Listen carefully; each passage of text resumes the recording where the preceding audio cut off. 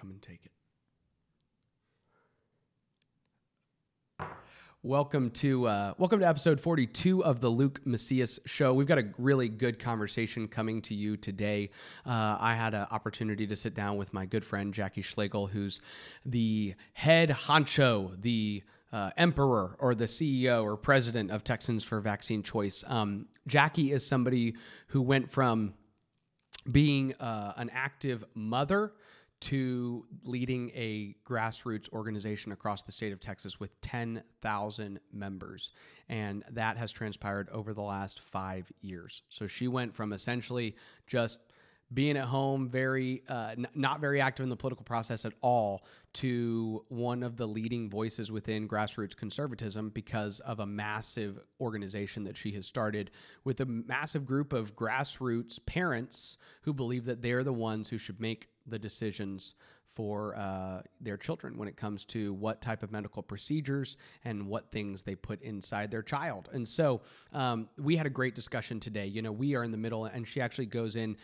I'd really take just a little bit to, I think it's about midway through the conversation, Jackie starts to talk about some of the things that California has just recently done. If y'all haven't followed the news, California has passed even stricter vaccination mandate requirements than any other state in the nation at this point. I think New York and Maine and some others have followed suit. But we literally right now are in the process of accepting thousands of families into Texas, even going to Oklahoma and other places like that, who are fleeing these states where they are no longer welcome, where they have been told essentially by the government, if you make this healthcare decision and do not vaccinate every single vaccine recommended by the CDC, then you are going to be punished by our government. And so these families have basically been told, don't live here, and they're moving.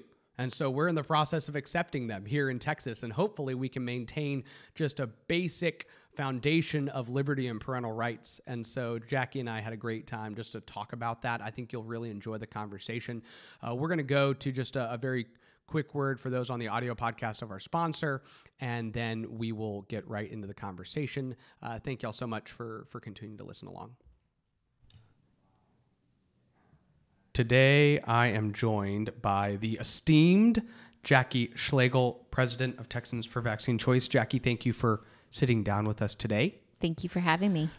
You've got your coffee. I offered you some sparkling water here, which you turned down. But I have the cool cup, too. I want to make sure you and all of your very healthy followers know that there's no sugar. I did toxins, read the ingredient right? label. Like I checked it out. Healthy. I was being a little skeptical. It's top and then notch. I read the ingredients. I was like, okay, we're good. Yeah. You've also been critical of our setup. You wanted a fancier setup, so I'm sorry that we brought you in with such budgeted When you digs. watch the show, it looked really good. I know. It I does. know. You've done a very good job. Thank you. Hats off to you. I appreciate it. So I asked you to come on the show, or you asked to come on. I can't remember if you made me do this, Yeah, I or may whether have I'm doing this twisted in my free will. a few arms. I think I'm making my own decision here. You I wanna were make it clear. informed, and you ultimately consented. I did. Informed Yes. consent. We're big fans of that. We are. In this parental rights Absolutely. movement. That's what it's all about. So why don't you tell our listeners, listeners to the show are not all super informed on Texans for Vaccine Choice, but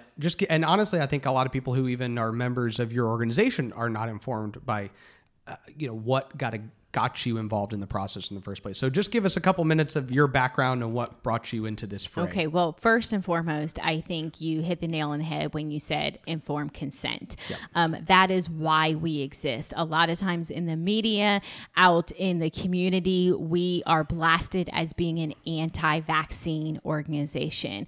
I really think it's funny on multiple different levels because I actually vaccinated my children. So how you can be anti-vaccine, having vaccinated your children, and then fight for the parental choice and still be called anti-vaccine is beyond me. Hopefully we'll talk a little bit more about that. Yep. And the media's biased on this issue, but the story really starts for me as a parent. I gave birth to an amazing, beautiful daughter 18 years ago. And we researched everything as far as bringing, and you're a parent, you know how this goes, and you look into everything, car seats and breastfeeding, all the things you look into, but I never really gave the vaccine thought. Really didn't give it much thought just because I was vaccinated. We were all vaccinated. It was just what we did. And then my daughter suffered a severe, irreversible reaction to her pertussis vaccine when she was 4 months of age. That led me down a very different route of thinking about vaccine safety and vaccine science, because I didn't know that vaccines could harm. I had never been informed on that. And so that was eye-opening to me. But it was back in 2015 when legislation here, it hit Texas to remove a parent's right to choose whether they want to vaccinate or not and send their child to public school. The bill was House Bill 2006. It would have removed philosophical and religious exemptions to send your child to public school. And this was not only a fundamental issue for me, as I had 2 children attending public school, it was just that, a logistical issue. I wasn't sure what I was going to do if I didn't have the right to send them to public school.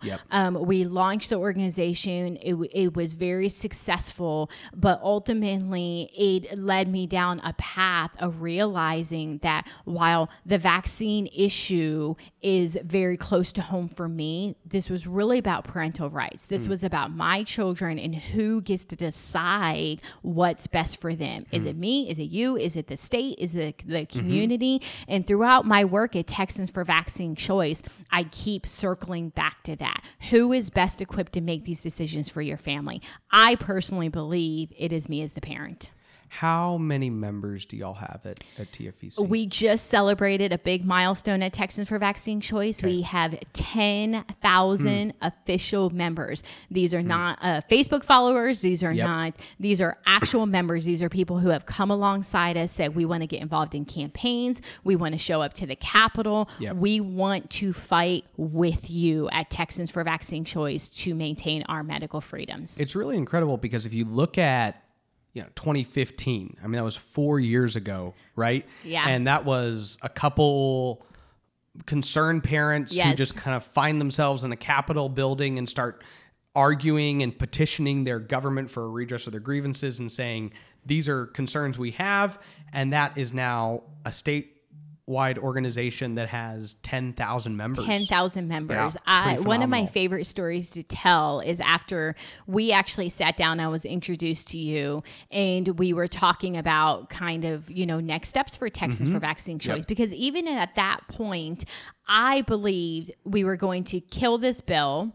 And then I was walking away. I was getting back to life, which I think is what a lot of advocates, have this idea that that's what they're going to do. And then we realized we were going to have a fight on our hand. We realized that this issue wasn't going away, and we needed an organization that was simply tackling the vaccine choice issue. And we sat down and we were talking about this, and you had mentioned something about a PAC. And I'll never forget looking at you and kind of being shy and saying, well, what's a PAC? Because I had no idea. I was, if I did vote, I never had voted in a primary. I had never been involved in politics. And quite frankly, I was an uninformed voter at the time. So it really is fun to look back at our humble beginnings, look back at not knowing what a PAC is, not knowing how to get involved in politics, and wow, we are now a worldwide leader in vaccine choice. We're very proud of that. It's one of the things I like highlighting in conversations is how easy it is to get involved in the process. Because I think there's kind of this idea out there that there's this huge barrier to entry, that in order to be there, in order to actually have a conversation with the legislator, and in order to actually try to organize people, I've got to do all of these different things and raise all this money and dedicate X amount of time. But the reality is that it's really not that difficult to go from uninformed citizen to engaged It's activist. really not. And if I might say so myself, we at Texans for Vaccine Choice make it really simple to get involved. We have streamlined the process. We took all of our knowledge of when I was walking through those Capitol doors for the first time and I didn't know what I was doing, what is the information I needed it to be successful. And we've taken all of that and we've created content. We've created a Capitol survival guide, down to if you're a mama and you're bringing your baby, where's the best bathroom in the Capitol? I know that seems, crazy, but we've really have made it that easy to show up and get involved. And even if you can't come to the Capitol, you can join our email list, you can get our newsletters, and you can find ways to be involved from home. And I think there are even adults who would like to know which bathroom is best in the Capitol. So that's helpful information. I have my favorite. People. I do have my favorite, and I do believe it's very useful information. Food. Those are all things we need to know when going to the Capitol. It is. And healthy food. Yes. Healthy water. And coffee. Who has the best coffee? These are all very important facts to know. So when you started in 2015, even when I remember meeting you that year, did you think that the issue of parents deciding medical decisions for their kids would become such a worldwide discussion, and especially a nationwide discussion? I mean, would you have seen, because I admit that I didn't, right? I wasn't sitting there going, 4 years from now, this is going to be this massive, controversial issue. It already had its divisions, and there were different opinions, right? But would you have envisioned the escalation of that division and that friction? Not as quickly as it happened, I think. The extent, I think it's always in the back of your head of, the controversy, you live it, having been in the community, having these conversations with a child who was injured over the last 18 years and telling her story. You definitely know the hostility is there.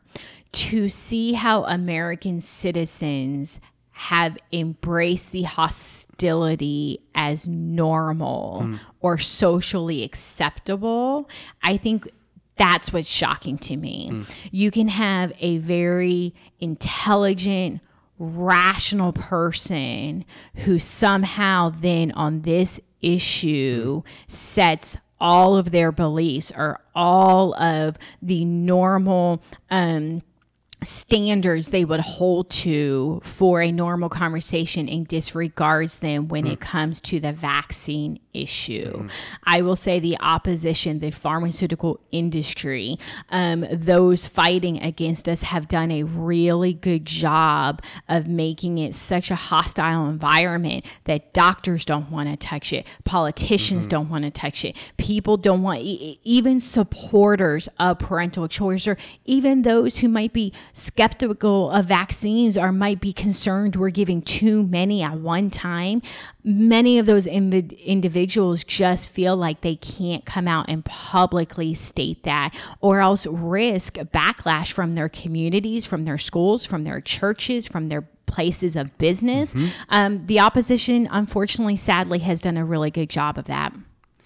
So before I do want to take a chance to go into one issue that we haven't touched on yet, and then I'm going to circle back to kind of this overall conversation. But California, Maine, New York, some of these other states have passed some pretty stringent regulations, and that has spurned even a literal almost political exodus from those states, right? We've got these families who make their own medical decisions and don't believe the government should be making those decisions for them. And so they are literally picking up and moving to Texas. That's something I did want to at least touch on recently in the news. Can you tell us, one, what precisely have these other states done that have caused hundreds of families to be reaching out to Texans for vaccine choice saying, we're moving to Texas because we want to make sure that we can still make our own decisions. Yeah. And then secondarily, my other question on that is, I know, at least from our conversations, you feel like one of the reasons that this is happening is because Texans for Vaccine Choice is so vocal, that people have this sense that Texas is just hook, line, and sinker great on this issue. Yeah. So let's talk about the phenomenon with other states, and then let's shift into that. So let's go back to 2015 when Texans for Vaccine Choice first launched. Yep. This bill that was filed by a state representative, a Republican, I might add, here in Texas, was to remove the philosophical and religious exemptions for vaccination requirements for public school. This legislation was basically modeled after what they were doing in California. California had been gradually over a few years just chipping away at parental rights. Anybody in the vaccine safety movement, they were looking at this, they saw this coming. I would say that was when we first started to then hear from California families who were nervous at the direction they were going. We would get phone calls maybe monthly with families moving to Texas. But over the last 4 years, it has gotten progressively worse to the point where they just passed a law basically removing even a physician's right to write a medical exemption for your child. This now is placed in the hands of the state. A physician still writes the exemption, but it goes to a board, and it's so strict, and the criteria is so just tight that most physicians won't even touch it with a 10-foot pole because they are concerned about the backlash from the state and the medical board. This is literally causing families who are there, and they're looking at this, and they now see this isn't just about vaccines. This is only one issue. We're talking about homeschool families. We're talking about religious freedoms. We're talking about the mental health and the complete overreach of government into their homes. Every single day we are getting, I can't even keep track, 5, 10 families a day from California alone that are coming to Texas as what we call medical refugees that are moving here, and they see what's happening in their state. They're fleeing. They are concerned. They're flipping from Democrat to Republican, and they're like, I've never voted Republican a day in my life, but my party has lost their way. California has lost their way, and we absolutely want nothing to do with it. In just to dig down a little bit, I know you don't live in California, but I know you're more familiar with this policy than most people. So in that state, they've even gone so far as to say that if your medical doctor says, I want you to have an exemption, that's not enough. That needs not to go enough, through several other bureaucratic government levels. And they can only write so many exemptions. And you could have a child who has died because of as a result of their vaccine, and your surviving children do not qualify for a medical exemption. Right now in New York, there is a little boy with profound special needs and disabilities, medically complex, who was just kicked out of school despite the fact that his neurologist, his team of doctors, has stated he could potentially have dire consequences from these vaccines. The state and the school district have said that he does not qualify for a medical exemption, and we are kicking these kids out of school. Interestingly enough, these bills were what they say were proposed to protect children like him, children who cannot be vaccinated. I think that's the irony of this entire situation is the children we say we're protecting because they can't receive their vaccines, we are now kicking out of public school. It doesn't line up. It doesn't make sense. And ultimately, we're going to always circle back to, you are best equipped with your medical providers to make these decisions for you and your family, and how far are they going to go. That's really the message that I want to get out today. Is regardless of how you feel about vaccination, whether you want one, some, all of them, you don't want any of them, you have to determine which of your rights you want to maintain as an individual or which of those you want to hand over to the state.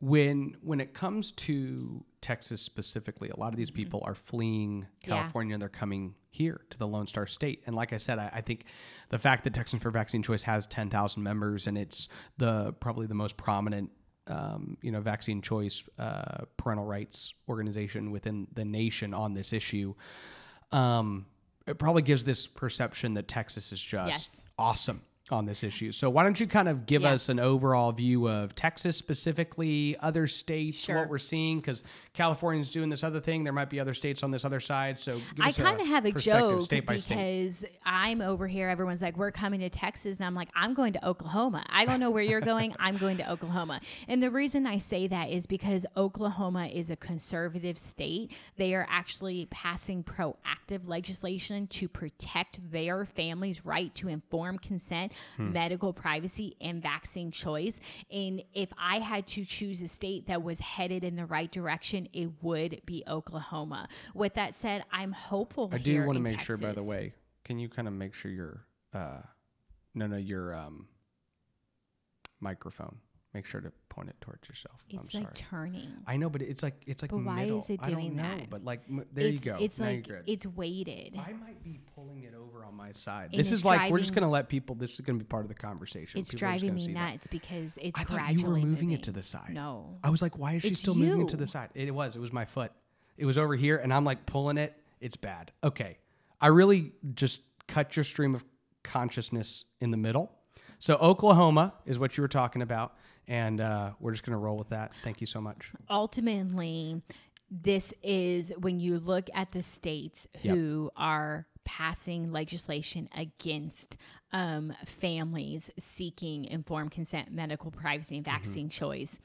It is Democrat states. They are blue states.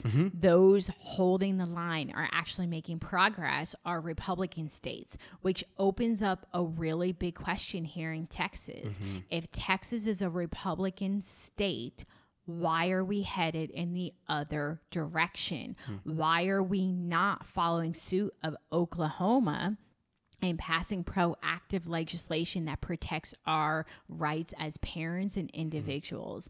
And I think the answer is very clear. The dynamic here in Texas has changed. I think many would agree that we had more of a purple legislative session than we did red. And I think it's time that we just start calling that like it is, acknowledge it, and decide that this issue is worth us, really getting out the vote and making sure that we get Texas back to being a solid conservative state. So when it comes to a couple things that you've brought up that I want to just kind of bring back as part of the discussion, especially for our listeners and people who, again, maybe aren't as informed on this issue or not, there are two kind of worldviews that get discussed, right? And I want to kind of lay the facts out, and you tell me where I'm wrong or right. So first off is the fact that we know that vaccines do harm some people.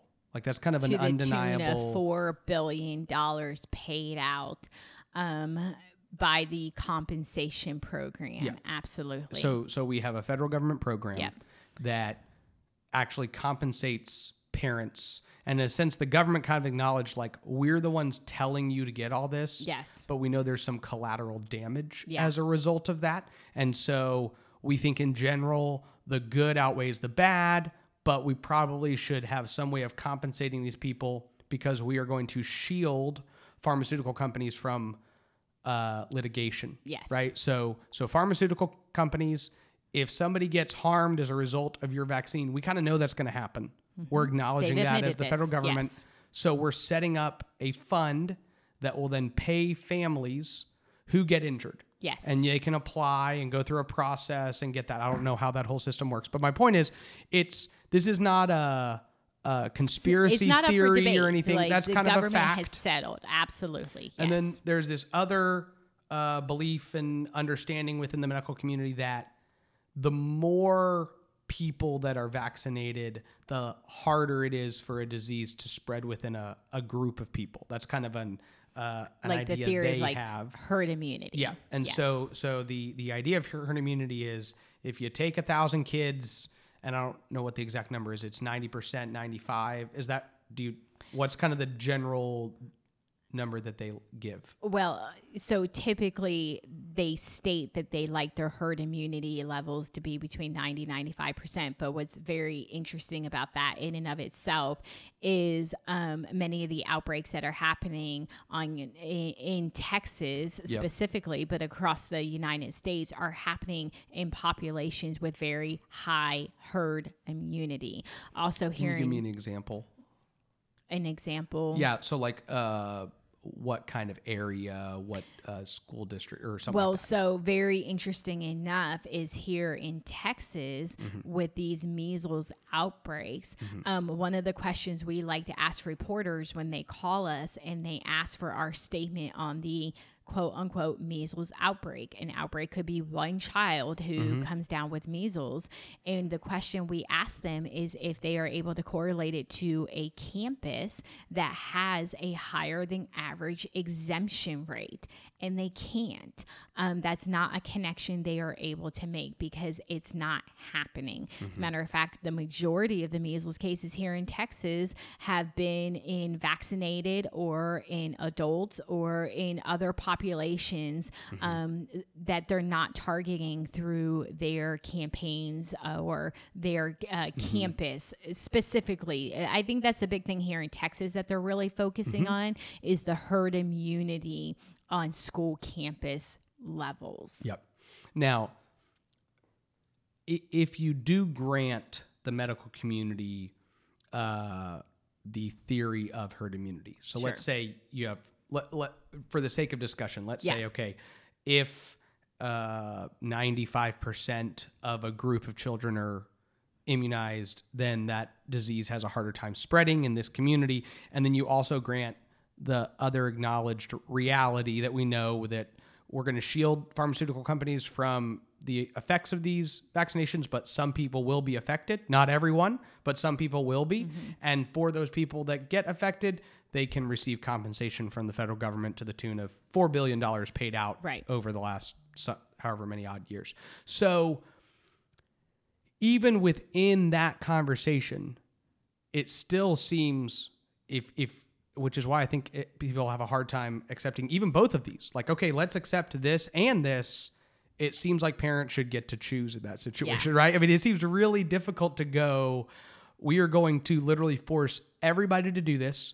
We know there is going to be some collateral damage, not by a conspiracy theorist deciding this is acknowledged by the federal government, definitely happens. There can be debate about whether this vaccine does this or this vaccine does this or whatever, but there's not debate about whether or not vaccines do have negative consequences for some people. Absolutely. Period. It's not about, you can argue 10%, 1%, 0.5%, 1/10 of 1%. Okay, if it's 1/10 of 1%, is that something the government can say 1 out of every 10,000 times this person's going to be hurt? And that's just going to be part of what this government mandate leads to. You know, and really, as we're talking about this, I'm kind of changing course here. But what is resonating in my mind is if it's only 1 in a million, let's just say 1 in a million children is injured by their vaccines. As I travel all across the state of Texas, I can promise you the number is way higher. But let's just go with 1 in a million. And let's just say my daughter was 1 in a million.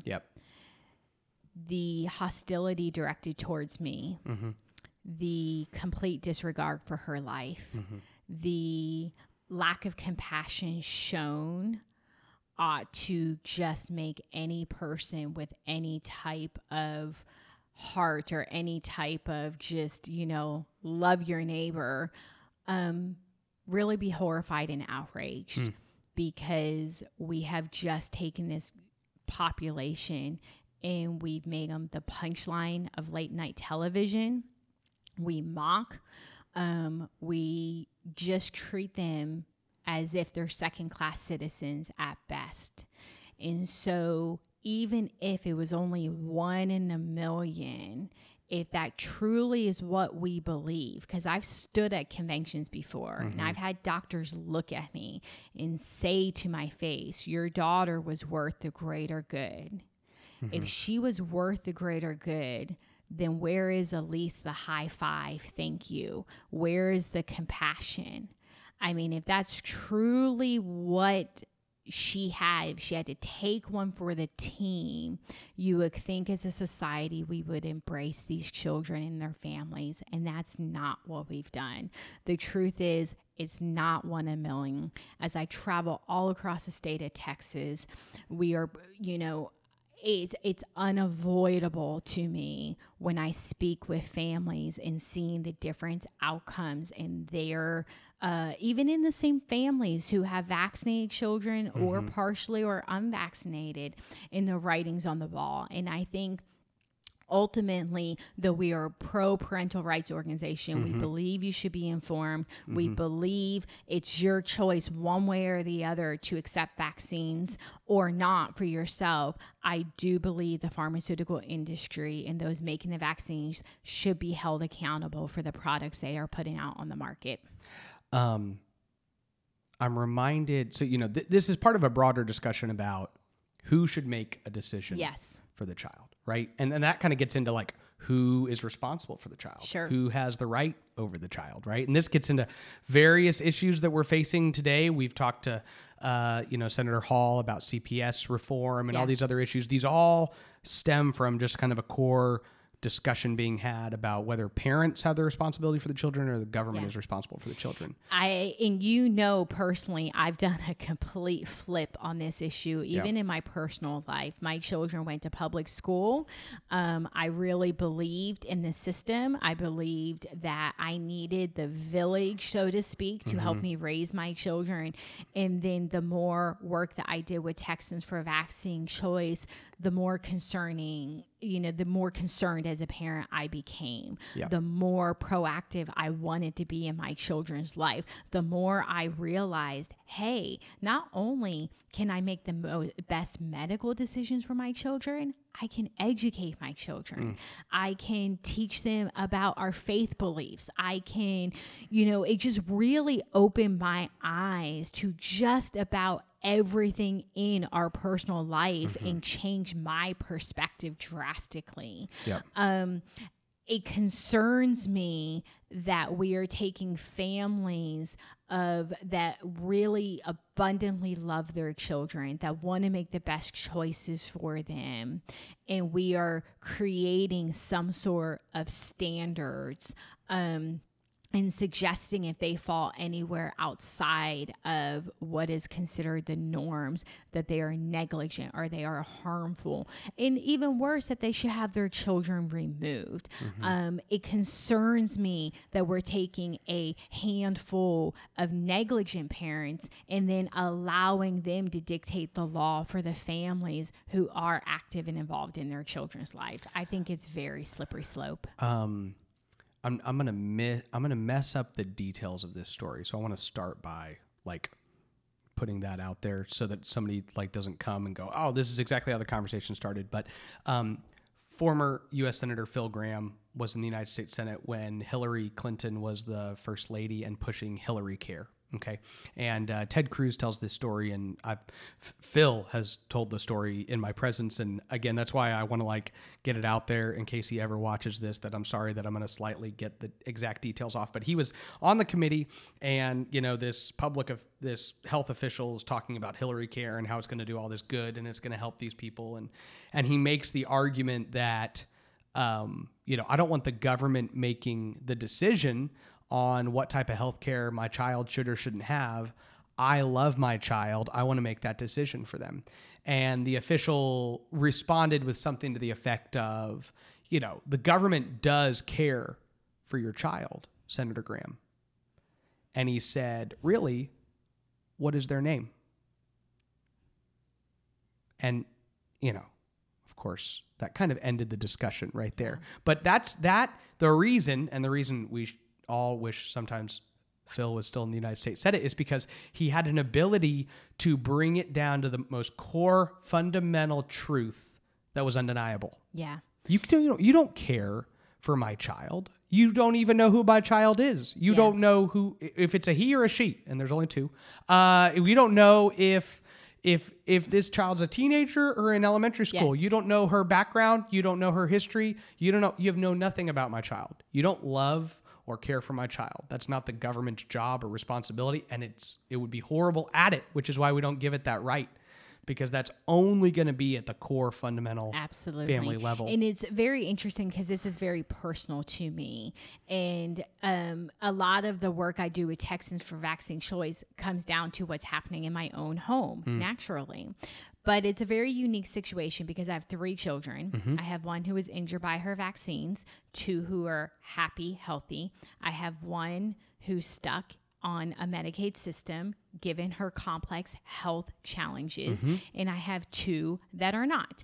I have one that has monthly visits from social workers and 2 that do not.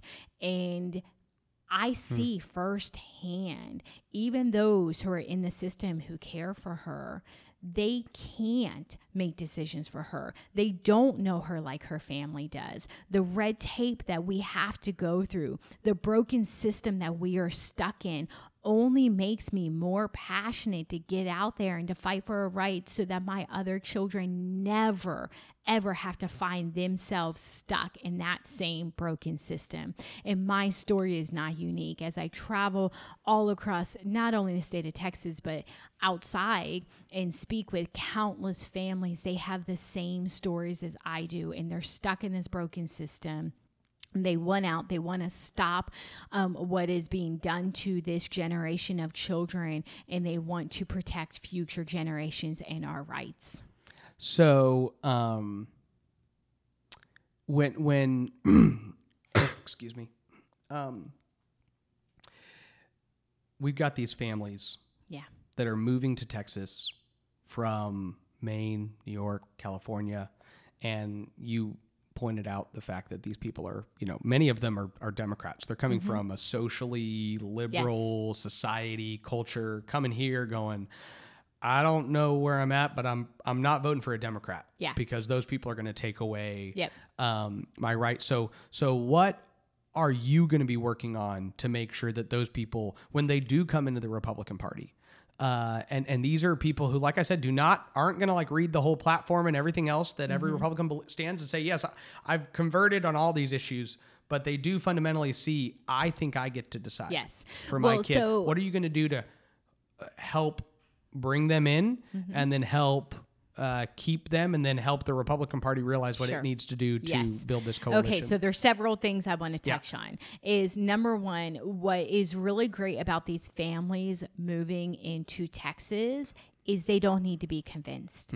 They are living it. They have seen what the Democrats and the socialist state has done to their communities, to their families, and they're done. It's almost like when we launched Texas for Vaccine Choice a few years ago, we threw our hat into the fire and we said, well, we don't know what we're getting ourselves into, but someone's got to do it.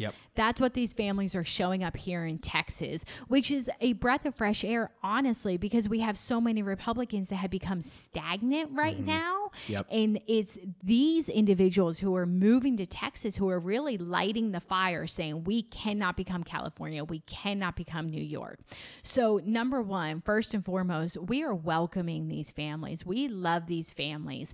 Texans for Vaccine Choice is embracing them. We are putting together like a welcome to Texas kind of guide to help get these families plugged in with the Republican Party. We're connecting them with real estate agents to find good school districts, to find Senate districts where they have a good senator who believes in fighting for parental rights. So these are things we are actively doing with these families moving to Texas. As far as our work in the state of Texas, we are currently working with the Republican Party of Texas. We are working with different campaigns and different candidates to make sure, because unfortunately, although the Democrats don't generally support us and they don't vote with us, it's been a handful of Republicans who have really taken the lead on filing the bad bills against us.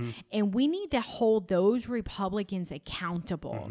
And so while we support the Republican Party and what they have done in their support of vaccine choice, we will always come down to the candidate and whether they support medical freedom or not, and we will handle that on a case-by-case basis. If somebody's out there who wants to get more involved in parental rights, in Texans for Vaccine Choice, in this issue in general, where should they go? Well, they have to go to texansforvaccinechoice.com/join. That is how they can get plugged in. They can send us an email, become a member. But we have so much momentum. We have so many volunteers, so many opportunities. We talked a lot about the political aspect today, which is so important, especially going into 2020. But let's be honest, there's some moms sitting out there saying, I don't want to get involved in all of this, or maybe is a little apprehensive about getting into politics. We have a nonprofit, we have a foundation, we have educational opportunities, we have a lot of conventions coming up that are not political related, that we're going to need volunteers. One of the things we say at Texans for Vaccine Choice is everybody has a role. We truly believe that. Our children love to volunteer at events. Our teenagers help out at conventions. So anybody listening today, whether you vaccinate, don't vaccinate, something in between, whether you are a stay-at-home mom or a professional in the work field, there's absolutely a role for them. They just need to go to texansforvaccinechoice.com/join and sign up to be a member. Awesome. Jackie, thank you for joining us today. Thank you for sitting to have this conversation, and thank you for engaging. I know it takes your time. You're here in New Braunfels. You'll be in North Texas. You'll be in Austin. You'll be in Houston and East and West and all over the state. And without people like you, I don't think we'd have 10,000 families organized and engaged and involved. And I know a lot of other people feel that way too, but I'm grateful for you being willing to sit down with us, and grateful to be in the fray with you. Hopefully we'll have 10,000 more after this gets out. It sounds good to me. And hopefully all these Californians come and remember what they left. Yes. And hopefully Republicans in this state start to step up, starkly contrast themselves with that type of policy and that type of approach. So agreed. Thank you. Thank you. Thank you so much for watching this video through in its entirety. If you're somebody who's been following on with the conversations and the commentary that we've been producing here, we're going to ask you to do a couple quick things. Go to LukeMacias.com. You can give us your email and sign up. We will email you new content, commentary, conversations as we produce it. Also, you can, if you're on Facebook or YouTube, you can like our page, follow our page, or subscribe to our YouTube channel. This will just continue to ensure that when we produce content, it gets to you more easily. Thank you so much for continuing to support the conversations we're producing. God bless you. God bless Texas.